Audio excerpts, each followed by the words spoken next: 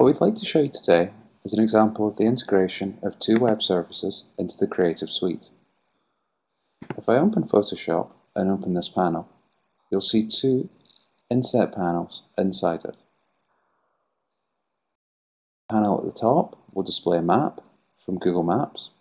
The panel at the bottom will currently be blank. This is because we don't have an image open. If I open an image, for example, New York, the map will move to where that image was taken, and the panel below will fill with images taken nearby using Flickr. And that works by extracting the XMP metadata, extracting the EXIF from inside the XMP, and then extracting the GPS latitude and GPS longitude from that metadata. We can then use that to tell Google where we want the map to locate and to ask Flickr for images within a 20-kilometer radius.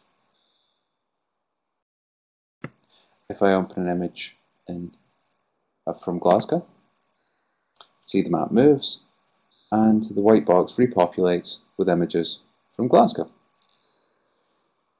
I can also come down here and pick an image that I particularly like.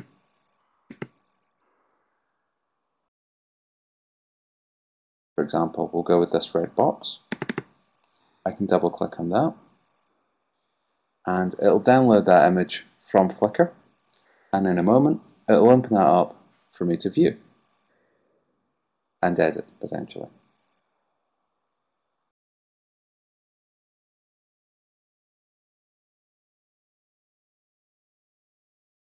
So we can see now that that image is downloaded and is available.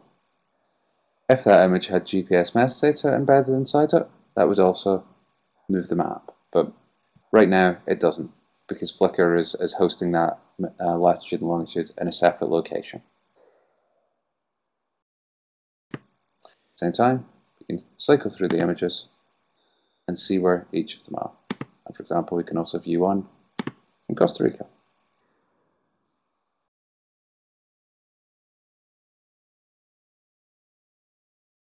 So it's just a simple way of integrating two services.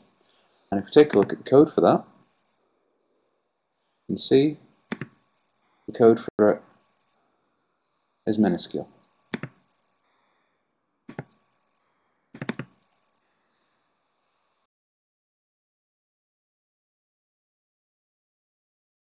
For example, the integration of the Google Map is 4 lines of MXML.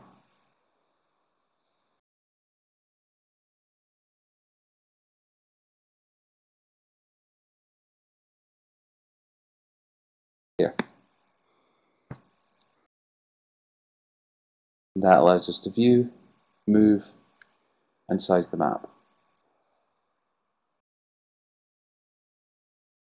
And that concludes the demo.